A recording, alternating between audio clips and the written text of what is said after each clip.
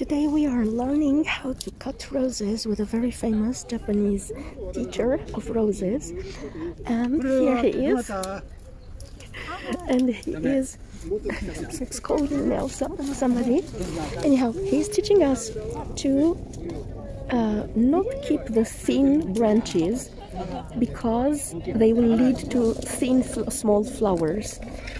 So when you do the pruning, you need to leave on the large branches because they will give you big flowers, and have to eliminate the thinner ones because of the size and quality of the flower. So based on that theory, I'm going to eliminate this here and all these smaller branches. So again, I'm choosing this one because the new growth is to the outside of the plant, and diagonal cut. And for example, if there are roses like this here that does not have many thick branches, then you should better leave on the thin branches, because this one, see, it only has these two. So that's why they cut it and they let the thin branches, even if we can say that they're gonna produce small flowers. So you have to adjust the cutting to every rose character.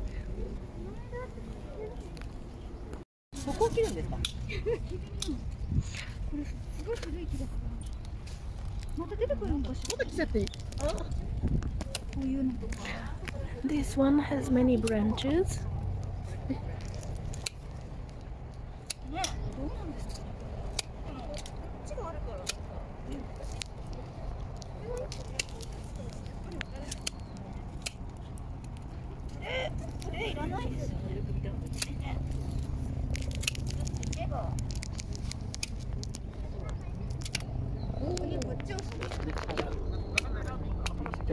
So at first he's cutting the branches that are in the center of the rose because they will be in the way,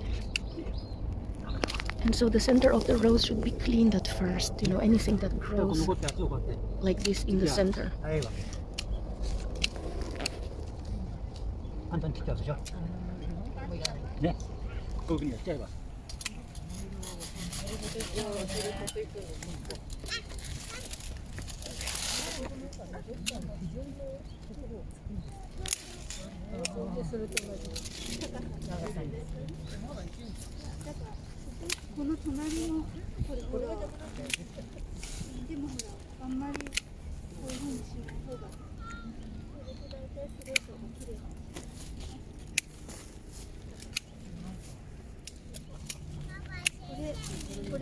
芽がね、伸びてきて、葉が少し何枚か開き始めた頃、消毒を始める。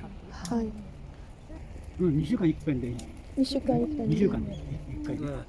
4月のね、半ば頃からは初めに出てくるのがアブラムシとうどんこ病だから、それを撒いてください。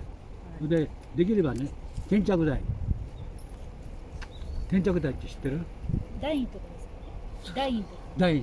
ノリの役目、葉っぱに薬がよくつくようにするため、転着剤っていうのが1リッターの薬にね、もう本当に1cc ぐらいだから、ほんのわずか。And here it is, the spreading agent that was recommended to be used in order to fix the insecticide to the plant, and it creates this type of little bit brownish water. And it should be applied when the leaves are as young as these here.